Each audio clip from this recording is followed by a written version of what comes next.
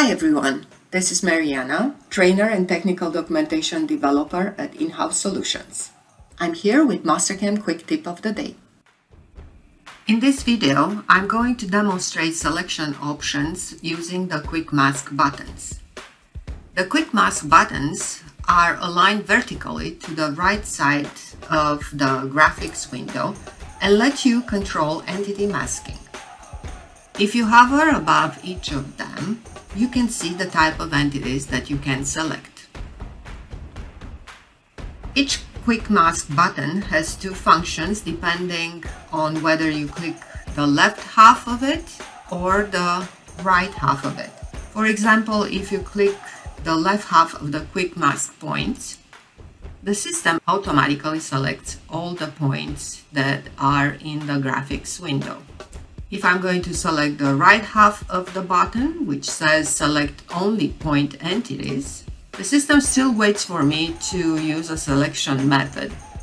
For example, if I click on this point, it will only select the point, or if I make a window around geometry, it will still just select the points that are inside of the window.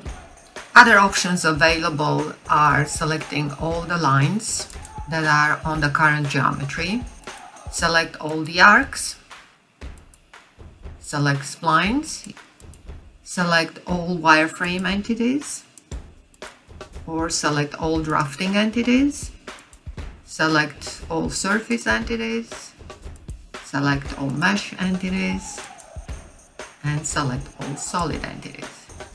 You also have options to select all result entities and all group entities if prior to this you use any of the functions from the transform ribbon bar.